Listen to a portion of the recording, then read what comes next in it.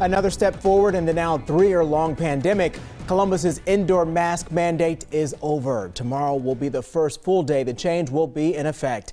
Good evening to you, everybody, and thanks for joining us at 11. I'm Kerry Charles. I'm Colleen Marshall. City Council voted to make that change, and that legislation was immediately signed and approved by Mayor Andrew Ginther. NBC4's Eric Halperin has been following this story every step today. So, Eric, this will be a big change for everyone in the city.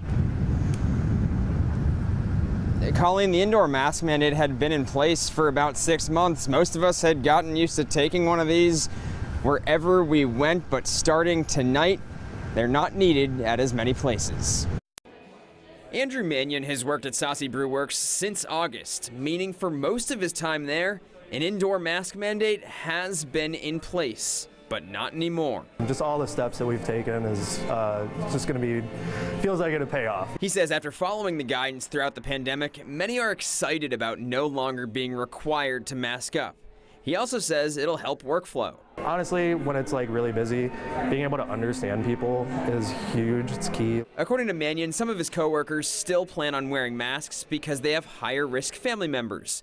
Columbus City Council expects others will be in similar situations. Ordinance is passed. While they unanimously voted to lift the mandate at Monday night's meeting, members are encouraging those who feel more comfortable wearing masks to do so. We're not out of it, but we're a lot better off and a lot better than we were when we put this mask mandate into place. City Council, Mayor Andrew Ginther, and Columbus Public Health all point to the improving COVID-19 numbers as part of the reason for making masks optional.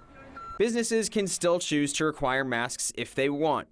Mount Carmel infectious disease specialist Dr. Mark Herbert says he feels okay with the mandate being lifted, but hopes people still wear them in certain situations. I think I am more comfortable with relaxing the mask mandate, but we have to use common sense and still wear masks in crowded indoor environments.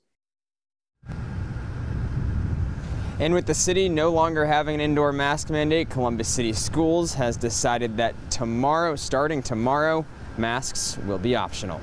Local for you in Columbus, I'm Eric Halperin, NBC4.